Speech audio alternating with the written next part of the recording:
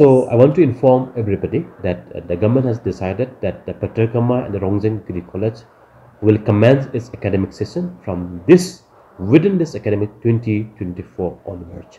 Maybe by tomorrow or day after, the official notification will be come out, and like the admission process will start from this academic session, and we have already a process.